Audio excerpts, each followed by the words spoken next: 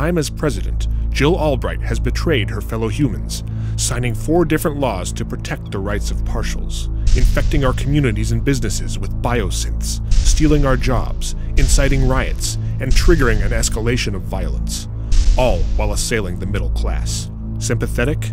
No, synth-pathetic. The more we've given to these partials, the more we've lost. And with our children's future on the line, it's time to choose the right side, the real side. David Cregan, husband, father, human. As governor of Virginia, David Cregan has a record of putting humans first.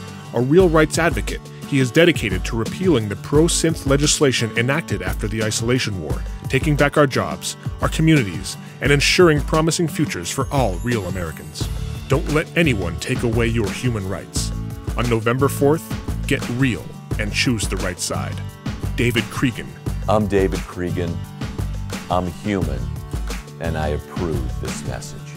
Paid for by Humans for Cregan.